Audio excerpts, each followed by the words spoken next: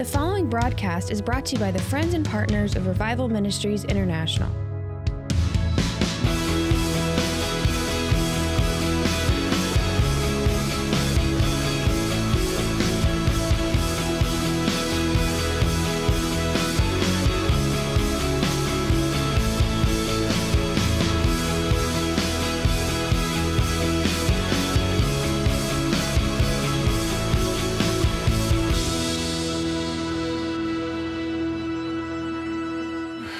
A lot of times people say, well, it's easy for you, but where I come from, it was never easy.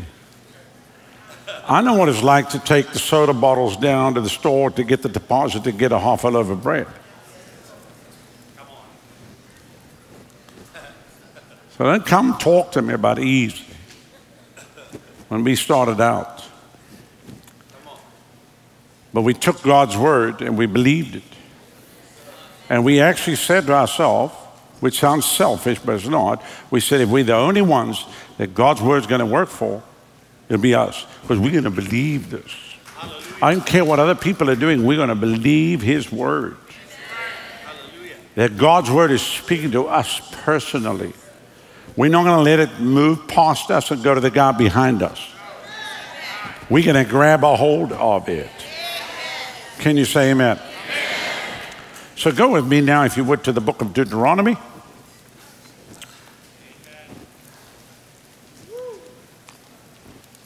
Page 292, if you have the same Bible as me.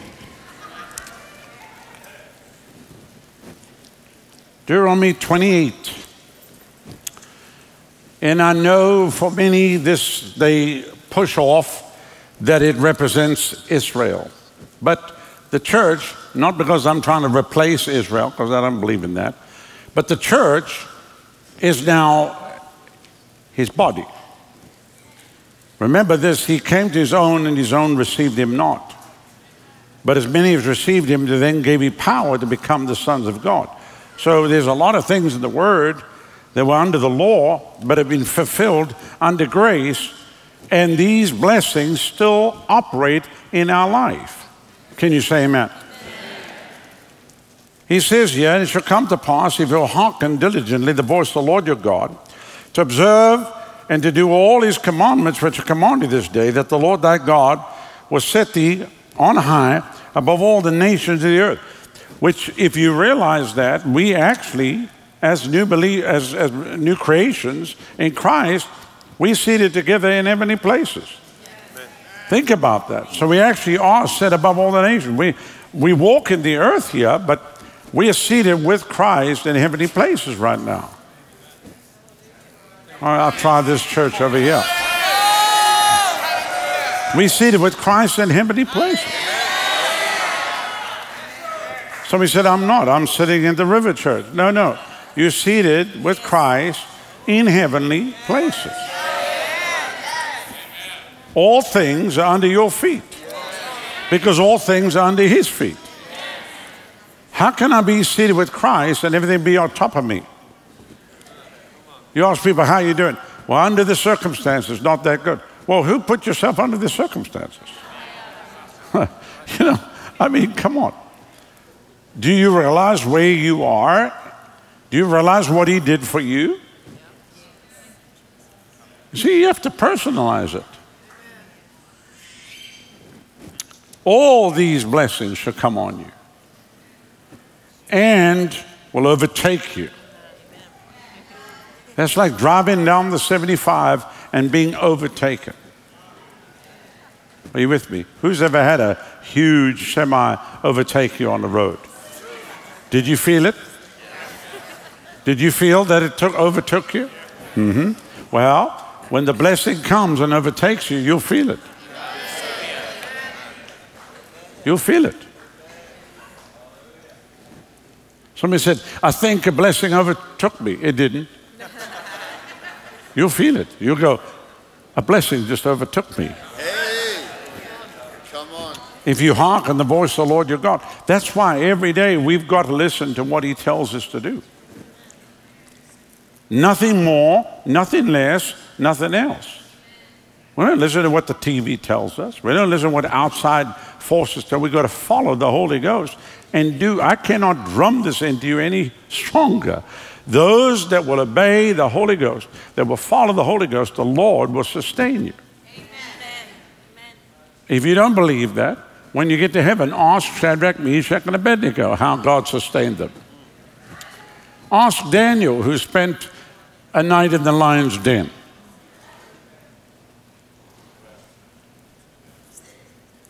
God looks after his people. Amen.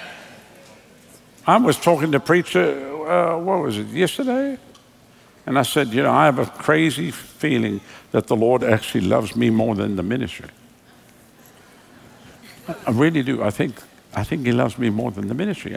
Because like things in the ministry, I have to pray over. Things that I want or need, I just think about and it happens. I think, how did that happen? I just thought about that and that happened. I never even said anything. I didn't even tell my wife. I just thought, yeah, that'll be great. And then it happens. And I thought, how come in the ministry I have to pray over some things? You know, we need to do this. Okay, let's all pray about it. So I began to realize, I think he loves me more than the ministry. Which you think, that's really what his covenant is with you personally. Blessed will you be in the city. That means in the city of Tampa. In St. Petersburg, in Clearwater, in Lakeland, in whatever city you find yourself in. Blessed shall you be in the field, in Polk County.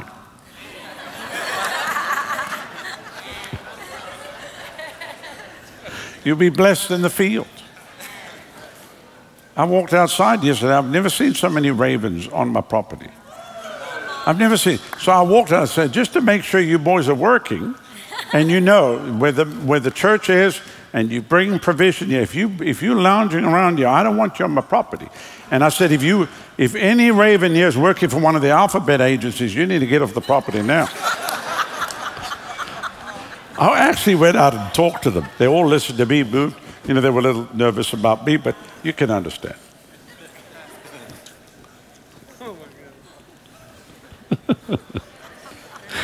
As long as they bring provision, they're fine. They're welcome. Amen. I don't want lazy ravens around my house. Some of you need to lighten up just a little bit here today. Blessed shall be the fruit of your body, the fruit of your ground, and the fruit of your cattle, and the increase of your kine, and the flocks of your sheep. Blessed shall be your basket and your store. That means, you know, your basket and your store is where you eat out of. Yeah. That means God will even feed you. Amen. Say this after me, my basket is blessed. Not basket, basket. After all these years, I've been trying to teach you, it's basket, not basket. My basket.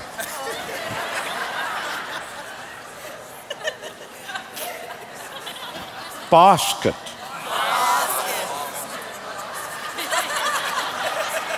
Like a sheep, basket. A basket. Blessed shalt thou be when thou comest in, and blessed shalt thou be when thou goest out. So when you come in, you're going to get blessed. And when you go out, you're going to be blessed. Now, why is this important? Because if you don't have that attitude, you're looking to come in and be cursed and go out and be cursed. It's the way you carry yourself. It's what you are expecting. I'm not expecting a Monday where I'm not blessed, regardless of what comes our way. I'm not expecting a Tuesday where I'm not blessed. I'm not expecting a Wednesday. You think God gets up and looks at, well, he doesn't sleep, so he doesn't get up. I mean, he never lies down, you know what I mean? But you think God suddenly looks at the news and freaks out? You think God looks at the news, grabs his throne and grips it tight and goes, oh, myself.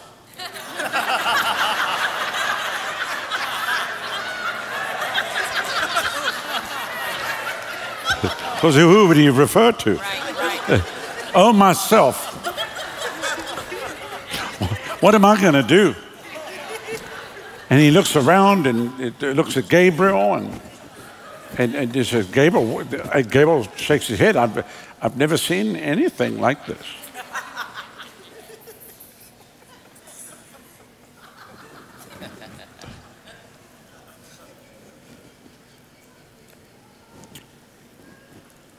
Just every day when thoughts come your way, you just say to yourself, I'm blessed coming in and going out. I'm blessed coming in and I'm blessed going out. Somebody said they kicked me out. It doesn't matter. I'm blessed going out.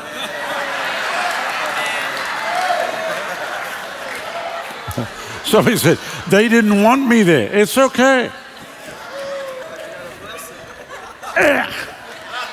I'm blessed still going out. Amen.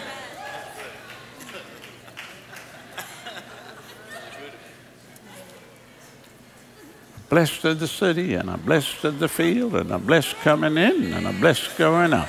I'm blessed in the city, and I'm blessed in the field, and I'm blessed coming in, and I'm blessed going out.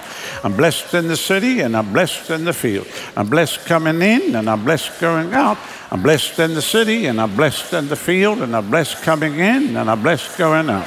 I'm blessed in the city, and I'm blessed in the field, and I'm blessed coming in, and I'm blessed going out. I'm blessed in the city, and I'm blessed in the field, and I'm blessed coming in, and I'm blessed going out. I'm blessed in the city, and I'm blessed in the field, and I'm blessed coming in, and I'm blessed going out. I'm blessed in the city, and I'm blessed in the field, and I'm blessed coming in, and I'm blessed going out.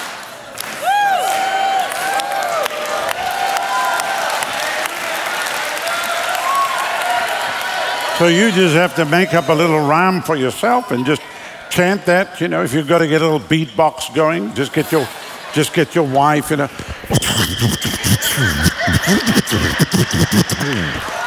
And then you go, keep it up, honey, and then you just get the beat going.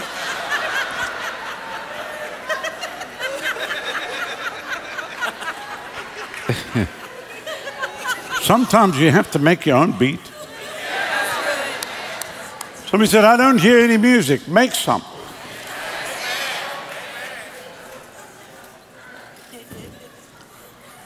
I thought I was going to break out in some kind of a break dance. I could just feel the thing.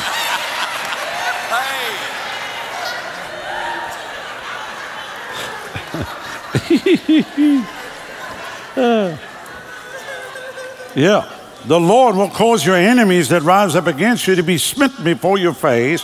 They will come out against you one way and flee before you 7 ways. That's a lot of ways to run. If you feel you scared, you should see your enemies. What does that mean? The moment your enemy comes at you, God will deal with your enemy. That means you won't have to lift a finger. You won't have to do one thing. God will take care of you.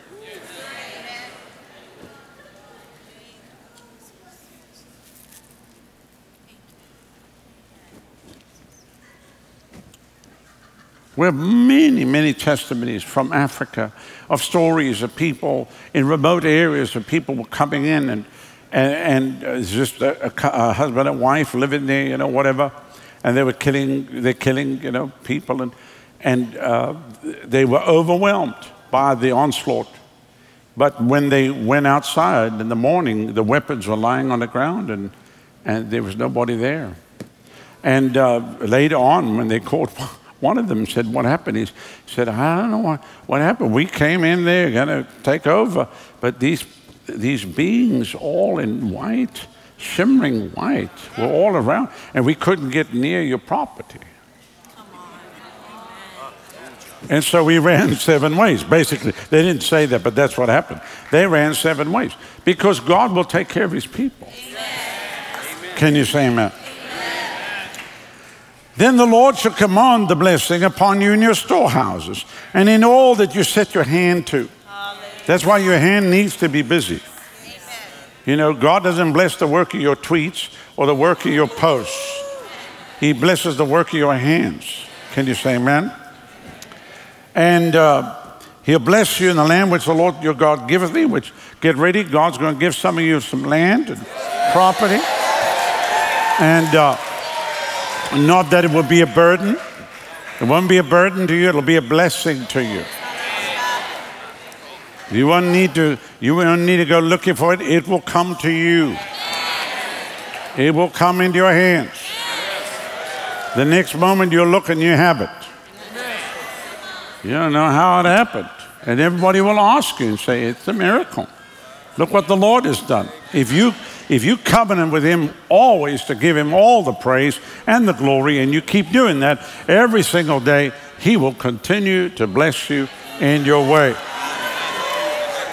The Lord will establish you as a holy people unto himself, as he has sworn unto thee, if you keep the commands of the Lord your God and walk in his ways. And then what will happen? All the people of the earth will see that you're called by the name of the Lord and will be afraid of you. Now, that's not a fear like the mafia. You know what I mean? Oh, don't touch him. He's like a godfather. Don't, because, in the world, he's a top gang leader, be careful, he'll have you hunted down and killed. It's not that kind of a fear. It's a reverential awe. They'll be in awe of you. They'll be afraid of you. And they'll actually think twice before they even touch you, because they'll say, look, I don't know what's about that person, but they're very connected. Because what they're going to see is every time they thought you were finished, you're still there. And they wonder how. We thought they were done. Don't write anyone off.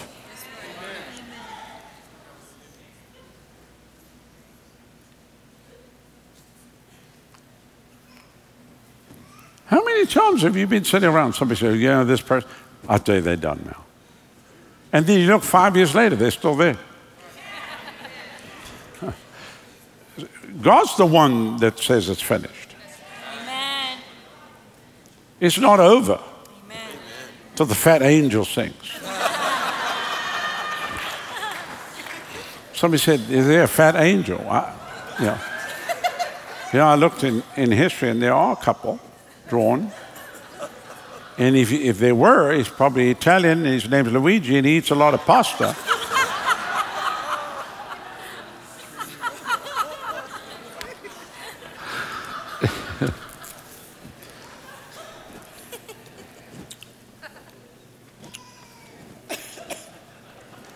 The Lord will make you plenteous in goods, in the fruit of your body, the fruit of your cattle, the fruit of your ground, in the land which the Lord swore unto your fathers to give you. In other words, everything you touch, everything you touch, God will multiply what you have in your hand.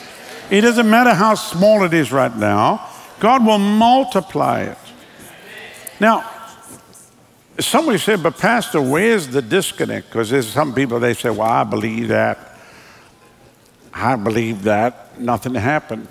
Because the people that actually believe it, live it. They live it out in expectation. They live it out every single day. And while they're awake throughout the day, these things are going over and over in the spirit. It's not like, oh, I heard that last Sunday.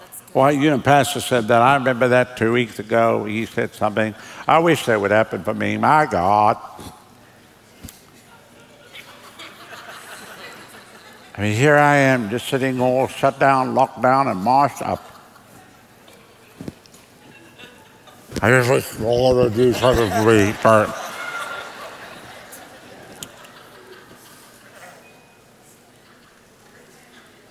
There's no expectation there. There's no faith expectancy. That's what I endeavor to do every Sunday morning, is to bring you out of whatever you slipped into in the week and keep you in that place of faith. And keep you in that place of expectancy where you believe in God for the impossible and the miraculous and the supernatural. As we've already announced that this year will be a year, the book of Acts coming alive in the life of every believer. How many have been reading through the book of Acts? We'll see what God does in that. Then we can expect all of that in your daily life.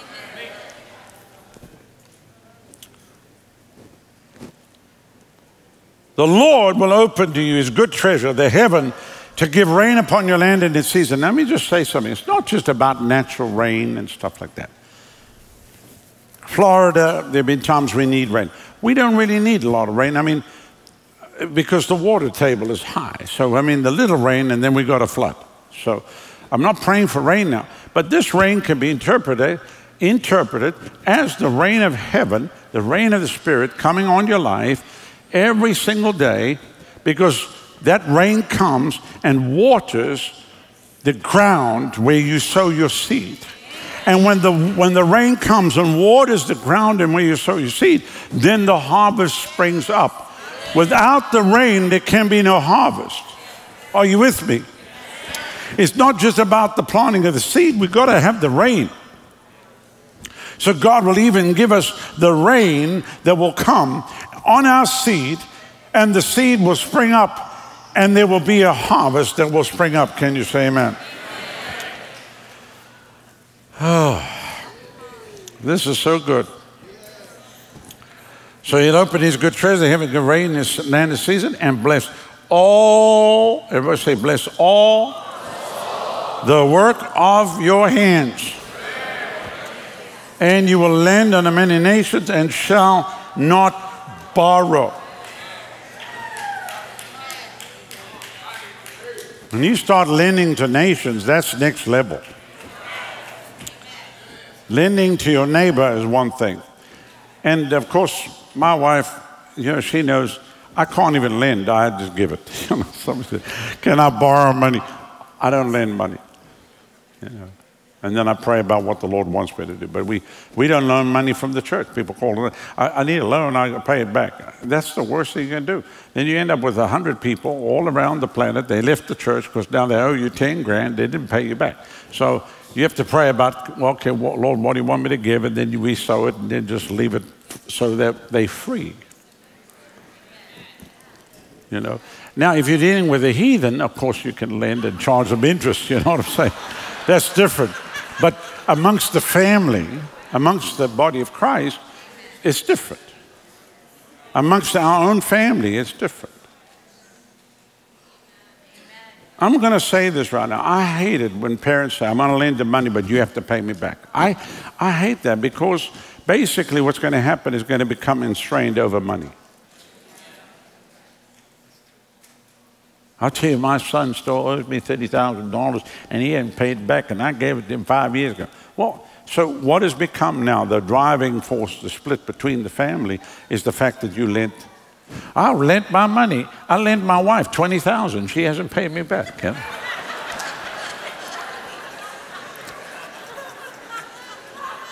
I lent my grandson something. He never paid. I mean, what in the world is this? And you think I'm making this stuff up? This is the greatest problem that we're dealing with today, because people they treat their family like heathen. Somebody say, well, they're unsaved. It doesn't matter, they're still your family. Look after your family. Amen. If you bless your kids. Amen. Amen. You don't wait till you die. Your family on the sideline, I just pray he drops dead. Oh God, I can get the inheritance. Lord, kill him quickly. My dad's very wealthy. My dad has a huge life insurance policy. He's so tight. He's tighter than whatever. And just pray he dies. You think I'm making this up? I ain't making this up. I've seen Christian families operate like that. I ain't giving them money. They don't know what to do with it. It's because you didn't teach them what to do with it. What do you mean they don't know what to do with it? You never trained them. Wow, it went quiet in here. Ooh, I must have hit something. I think I hit a vein. I think I'm scratching in somebody's kitty litter box right now.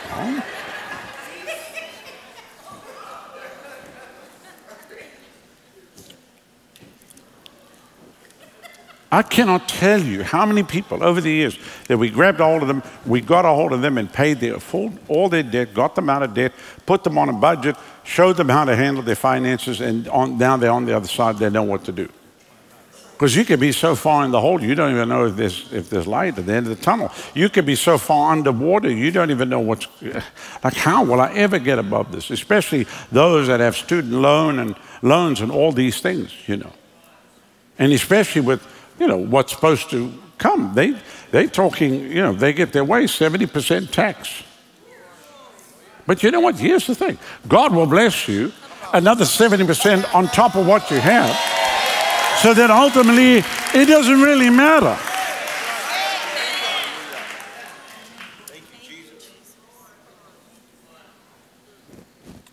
You have to change the way you think. But to your family, and I see the same with the body of Christ, to your family. Now, there are people that are moochers. There's nothing you can do. They are moochers. They're like a pair of underwear. They're always on the bum. They go around. Always mooching, always mooching. With a mooch here and a mooch there, here a mooch, there a mooch, everywhere a mooch. Old MacDonald had a farm, hi-yi-hi-ho.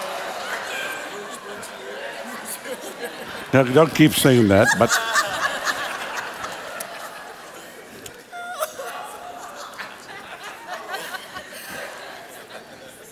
Because people are lazy, they don't want to work, but they want what everybody else has.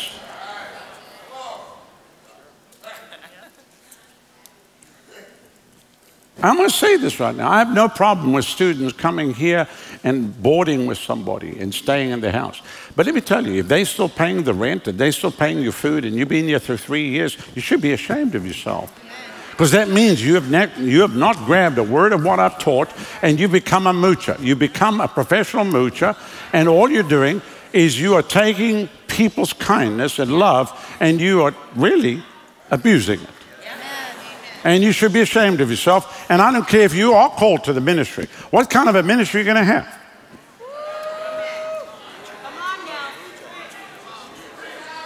Like a vacuum cleaner?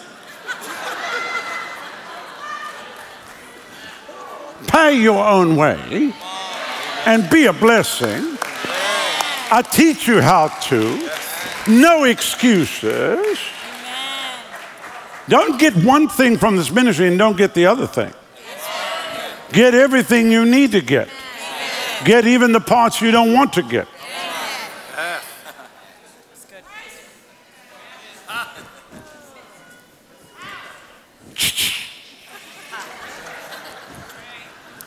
And I'm only telling you because I love you. Listen, you know, you have to ask yourself the question, if you're always mooching off somebody, what's the problem here? You know, did I miss a detail? I don't want people still on food stamps and on government aid after 3, 4, 5 years living in this church. There's something wrong somewhere. You're missing something. You have not identified with what I'm preaching about. You think I'm here talking about an offering so I can get an offering. Keep your money. Keep your money. I'm trying to get a blessing to you to show you the principles that have allowed us to break free from the very things that held you back, that will hold me back. It's the same thing. God is no respecter of persons. You have to identify with it. Short of me walking up to people in the church, and I can't do this, grab hold of it and go, do you understand? He wants to bless you. Boom, boom. He wants to bless you. Do you understand? What is wrong with you? What is wrong with you?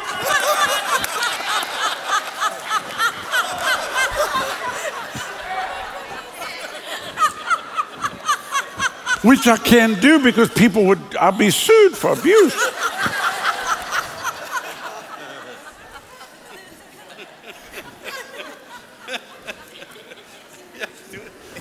What is wrong with you?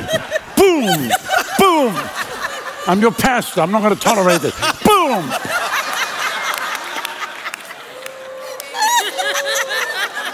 You're going to have a breakthrough. Do you understand me? Boom. Come on.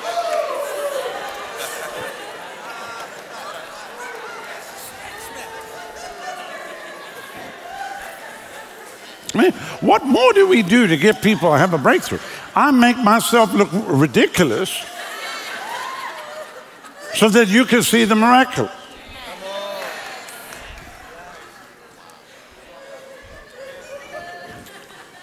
Sorry, I didn't mean to beat you up like that.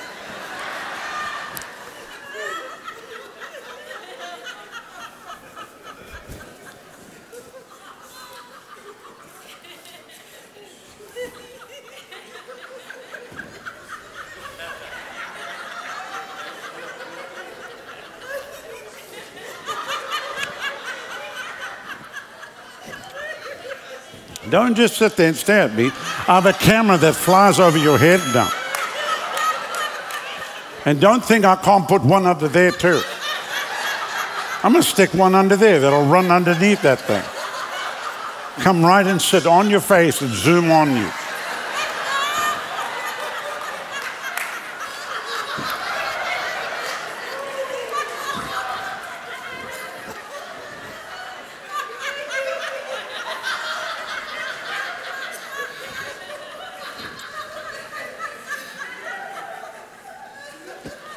You ask yourself the question, I ask myself the question, what's it going to take for that person to have a breakthrough? I mean, we pray for you. I pray for you. I don't want you struggling or battling. But if I give you the parameters of the Word of God and you don't take it, what do I do? Somebody said, well, I need to go on a fast. Well, then go on a fast. But I'll tell you, you could go on a fast. You can fast until you get so thin you have to dance around in the shower to get wet. But if you don't take the Word of God, if you don't take the Word of God, it's not going to help. You can have a stack of Bibles on your bookshelf, but if you don't take the Word and let it come alive in you, it's not going to help. You have to personalize this for you.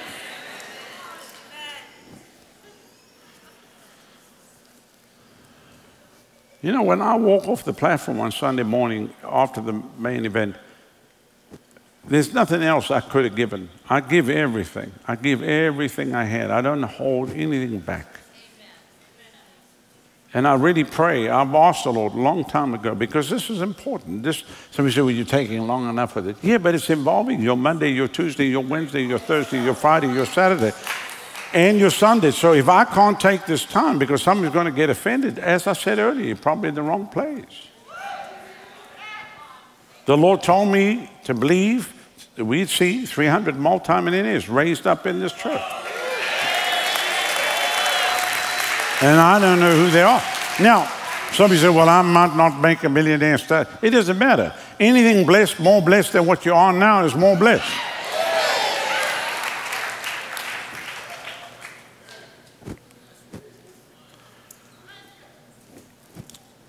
So, the Lord will make you the head. And so, listen, take care of your children, please.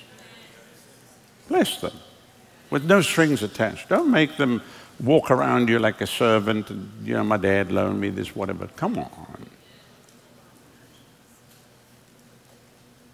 And I would say this, husbands, bless your wife.